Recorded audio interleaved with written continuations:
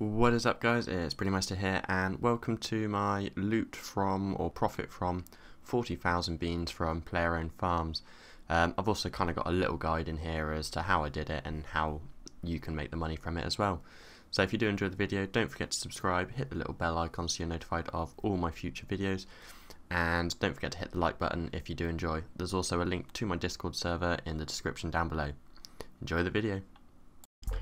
So the quickest way to get beans is if you have been farming player-owned farms and you've got your elder animals that you finished off and you just remove them from your pens, you can just trade them in at one of the people that wants to buy them, and you get, like for a dragon, you get like 1400 beans each, which is a massive amount. Obviously only once a week you get the dragons, but the other ones are a little bit quicker, but obviously you get less beans for them. I'll just teleport it off. So then once you've got your beans, you just head over to the farmer's market. Then in the animals and beans bit, it's the sun-dried beans here. They're 400 each, which is very, very cheap, and you can get loads of them with your beans and make a decent amount of money from it. So once you bought your beans, which you can get from Manor Farm, the farmer's market there, they're 400 each, so you can get 100 beans for 40,000, and that's not a lot to actually build up. It only takes a couple of weeks if you're farming sort of dragons and zygomites and everything.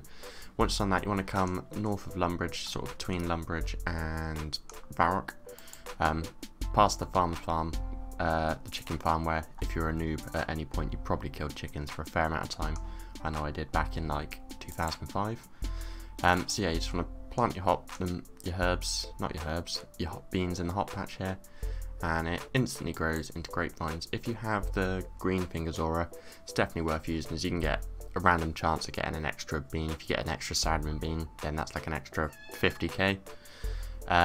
So yeah, you just want to pick the grapes from here, or the other thing it can grow is it can grow reeds, and then if you grow the reeds you get the like toad sacks. Oh, here we go, here's some reeds. So you pick the reeds, and to save yourself on banking, you want to make sure you right click it and open them as noted. So then it just stacks as a note in your inventory rather than filling up your whole inventory having to bank all the time. You can just note your grapes on the tool leprechaun here, and then once you've done all your beans, you can head to the bank and make them into wines. So once you've got all the grapes or used all the beans that you want to use, you just want to use the grapes on an empty jug of water. Click make, and it will slowly make them into unfermented wine. After, I don't really know how long it is exactly, but it's about 30 seconds ish. It will then, they'll transform into fermented wine, and you get the big XP drop. There you go, 3.2k, and they all have gone into their correct wines. And then you can just put them in the bank and sell them as you need, and it's great money making for something that doesn't actually require you to do anything easy.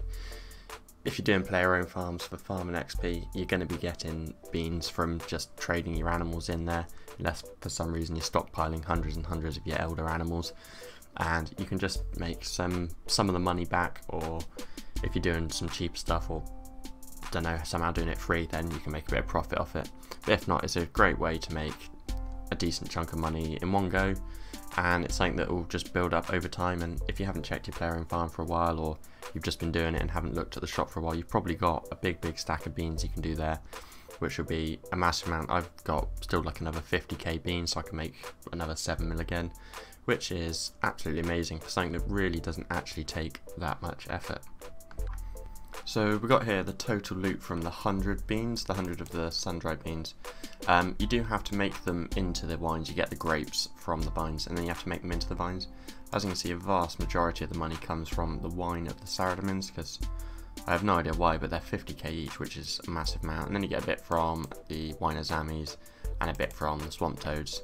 But yeah, most of it comes from these wine of Saradamins, and as you can see, from 100 I made 7.6 mil, which is 76k per bean, which is pretty good for something which kind of just stacks up there while you're doing your player-owned farms, and is something that you can just basically get free money over time. Thank you very much for watching. If you did enjoy the video, don't forget to hit the like button and subscribe if you want to come back and see any more of my content. There's a link to my Discord server in the description down below, and until next time, see ya.